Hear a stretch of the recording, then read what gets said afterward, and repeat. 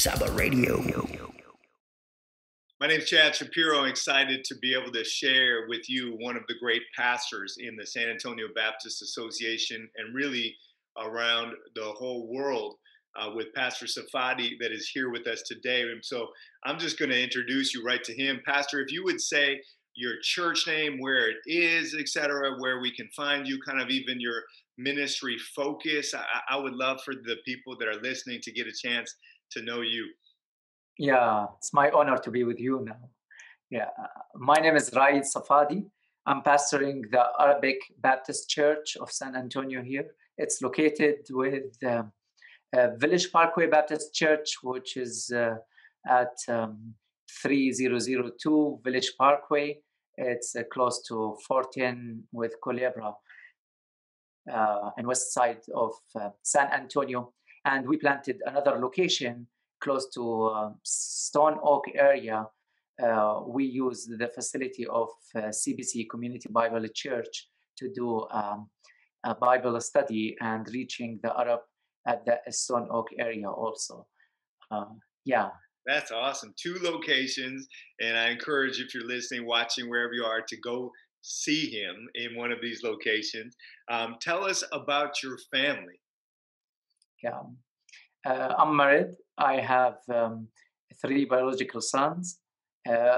Actually, I have 2 sons and 1 daughter. David, 11 years. Rachel, 7. Almost, 7. She's 7. And Mark, 4 years. And I have another foster kid from Jordan. He arrived to America to stay with us also. He's from Egyptian background. And he's part of our family also. He's now 19 years.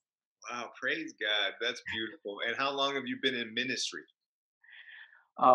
Since 2003, around 18 years. Yeah. And how did you get started? I started, if I just put like headlines about it, God called me through a dream in 2014 to serve him. And I realized from that dream that God called me in direct way that to go to share the gospel and to share with people who don't know him about the good news. And when I become 18 years, I went to the seminary to study and to be equipped. Through that time, I start associate pastor in one of the evangelical churches in Jordan. And after 2 years, in 2009, I left the church, me and my wife, to plant a new church in area there's no churches. And that's in that time, God started to change my heart to reach the unreached people and to reach especially the Muslim background people. And from 2009, I started my ministry and ended in January 2018 to move to America, to Tupelo, Mississippi in the beginning. Yeah, and after 4 months there, because the persecution, we left our home country. But during these 4 months, God called us to move to San Antonio because there is non-Arabic speaker church at all of San Antonio, and there is more than 70,000 Muslim live and more than 50,000 Arabic speaker in San Antonio. We felt that the call to let us be here in San Antonio to plant the first Arabic speaker church here in San Antonio. Praise God. Well, we're so glad that you're here. You know, I one of our prayers is that people that don't know Christ will watch this today. And I think when they do see somebody like yourself, they often almost maybe feel disqualified. You know, they if they don't know Christ, they feel like they don't. They forget that you struggled with doubts one time, or that you weren't a Christian your whole life, and that you have had some seasons where you were on fire for God, and some seasons where you probably questioned where was God. And so, um, I want to always be able to hear from you, somebody like yourself. What was a key moment uh, to help you really believe in our Lord and Savior Jesus Christ, so that somebody that's maybe watching at home that's Right. struggling in that area could hear you? Yeah. When I was 10 years old, I met Jesus Christ as a savior. And the key was I was thinking what is really the key happened in my life, and I cannot see anything else than the Holy Spirit was seeking me and changed my heart and opened my eyes as a kid to realize that I'm a sinner, as I need to repent. Um, I, in faithful way, as a kid with a heart of kid, I put my life to Jesus Christ, and I found that I need Jesus to change my heart, and I can see that the Holy Spirit was working in my life and opened my eyes. Uh, that's beautiful. That's terrific. What is some of the vision that your church has going forward? Yeah. Um, to be honest with you, when I found myself in America without any notice, that 2 weeks just God allow for us to leave our home country Wow. to move to America, and I start to see the urgency, the need to reach the Arab people in America. My heart is, as I did in my home country, and I believe this is the same, that to for planting a new churches and multiply churches, and my heart to through equipping and disciple leaders to create and establish a new and church planting movement in America and in Texas especially. Mm. Yeah, but this is Love my that. heart. Hey, we'll have to talk more about that with Amen. Saba, because I love that.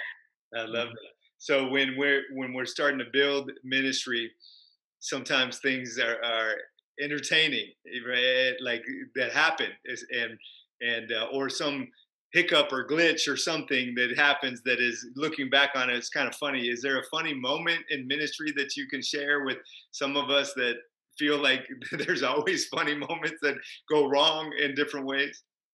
yeah. Um, there is there is a lot of action and adventures in our ministry and through our ministry, but the common thing happened everywhere with our ministry, that God lead us in some in areas we never been before there. This is the I never been in San Antonio before, and I started a church. Yeah. I never been in villages in Jordan, and I tried to drive there, and I lost the way many times just to reach that villages. Yeah. And in amazing way, how God call us to go to areas we never been there. All This right. is a very strange and blessing thing from God to send us there just for a Yeah, yeah, yeah. mission. That's beautiful. I love it. I love it. That's terrific. In ministry, what's your favorite part of doing ministry, just in general? Um, I love mission and church planting. This is my DNA. This is my Yeah, heart. yeah. Well, and that's awesome, and you're doing a great job with that already.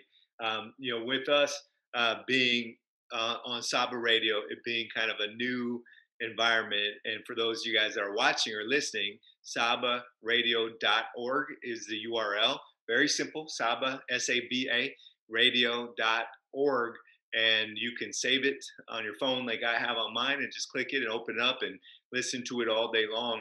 We are featuring great pastors like Pastor Safadi here. And so he is one of the chosen few so far that will be streaming his sermons on a regular scheduled time. That's why we're doing this interview. Can you maybe share your heart and thoughts about Saba Radio for everybody that's watching and listening? Yeah. Um, my heart is to encourage first everyone to get this chance to be in unity, because I believe the powerful of unity and to be one in Jesus Christ. The most important thing Jesus was praying that for his body before he go to the cross, to be one.